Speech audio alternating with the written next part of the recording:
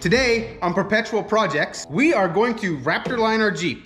You could just put it in they call it a Schutz gun that you spray the Raptor liner through normally, and it sprays it just like Bedliner, and it's got that real rough texture. And while that's cool, I just think it's a little too rough for the outside. I mean, if you have to wash it, it's just too rough.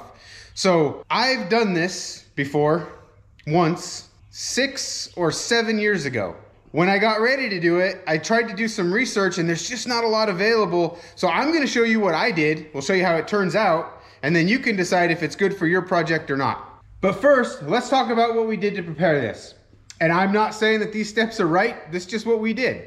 I scuffed it all, smoothed out all the bodywork that was already on here. We did change the quarters on this, and you know, most of the time when you buy one of these Jeeps, you see these Jeeps all the time, they have that diamond plate that covers all the destroyed body panels. And I just don't like the way that looks. So I chose to put quarters on this. We actually, from the seam there all the way back and around the side, except for the back panel here, we replaced all of this. And part of that was to get the CJ gas tank on the right side, because this is a YJ body, or YJ tub. And the other part of it was to replace some really, really hammered body panels.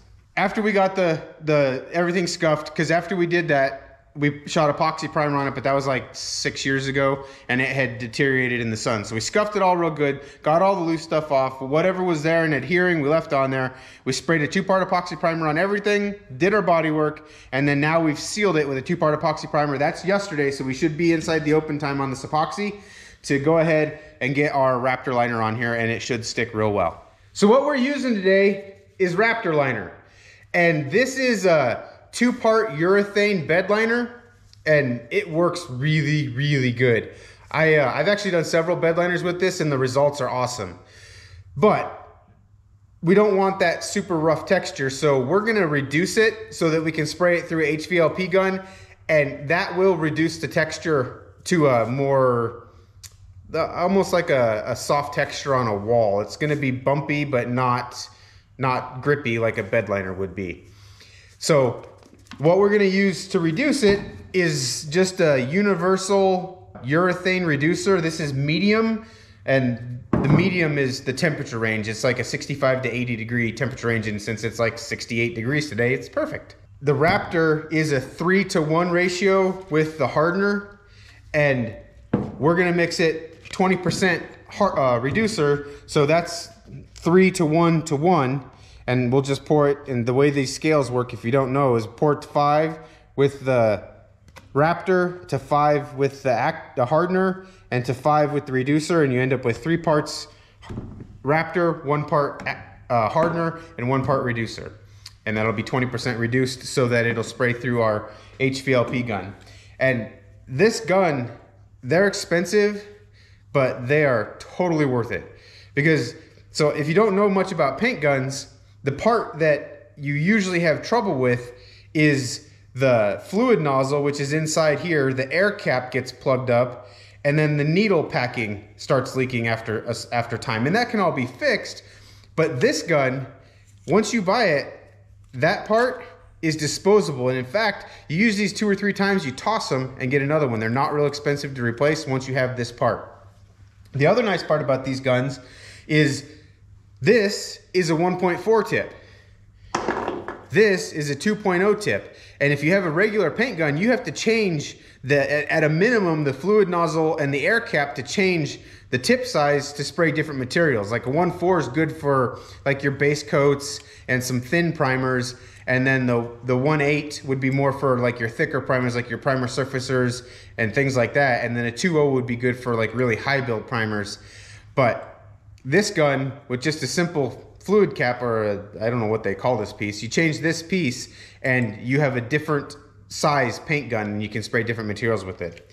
The other nice part about these is the cup is disposable.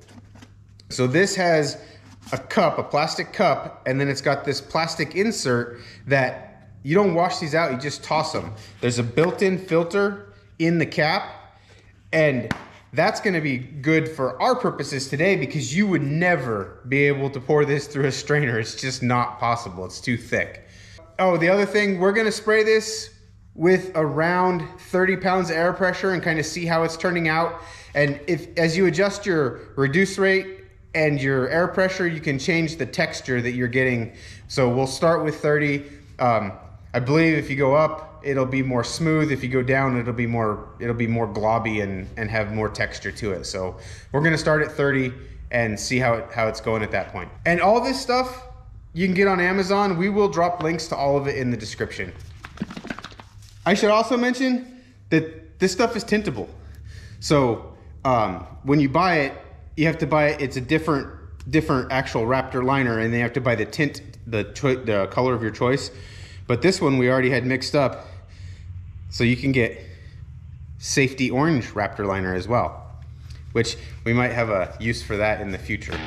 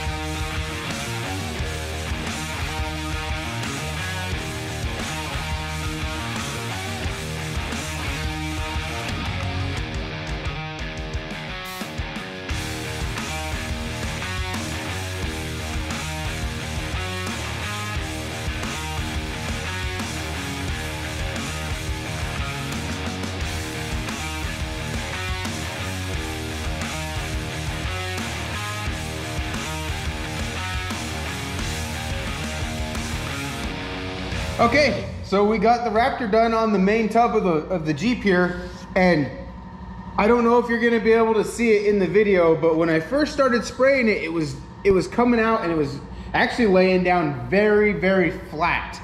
I mean, it was a little bit textured, but not anything like what I was expecting. Well, about halfway through spraying the cowl here, I realized that it wasn't actually putting any paint or any material out. So a trick that you can blow air back into the cup, and sometimes if you have a blockage, that'll clear it. Well, doesn't work so well on a sealed cup gun like this one because it pressurizes the cup. Well, then the first pass I made here, it was putting out material, and that's why we have a little bit of, it's kind of thick in this area. But you can't really tell. It's fine. But so the lesson there was, which I don't know why I didn't think of it, and Amber didn't say anything. If this material won't go through a paper paint strainer, why would I think it would go through the strainer in the cup? So yeah, that was the problem. I cut it out for the second coat, which leads to my second tip. Wear gloves. This stuff does not come off your skin. Again, it's been a long time since I did any painting, and I just wasn't thinking. So wear gloves, wear a respirator, which we had one on. This stuff is nasty, and it will, until my skin wears off in these areas, this paint will be on my hands. So yeah.